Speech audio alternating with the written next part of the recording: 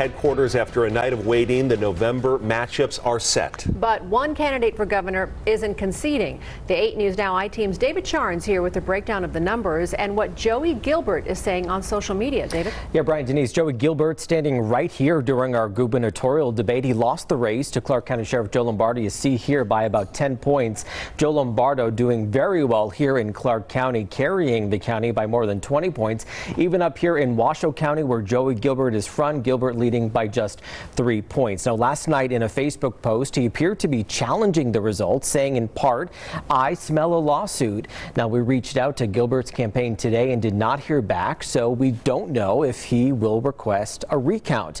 If Gilbert or any other candidate decides to request a recount, here are the rules here in Nevada. They are not automatically triggered.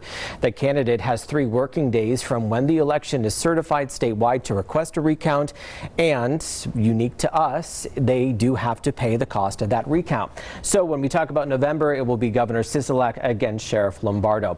Let's talk about the other big race here last night. Former Attorney General Adam Laxalt, the winner in the Republican nomination to run against Democratic Senator Catherine Cortez Masto. You see here Laxalt beating his opponent Sam Brown by more than 20 points. All that red here shows just how strong Laxalt was here, winning in every single county except one here all the way north in Douglas County, and Sam Brown only won by 1 percentage point there. So for the race in November, we're talking about Senator Cortez Masto against Adam Laxalt. Her campaign already out with an ad blasting the results today, so now more money will flow into our state. We're going to see a lot more ads because both Democrats and Republicans fighting for these seats. Denise?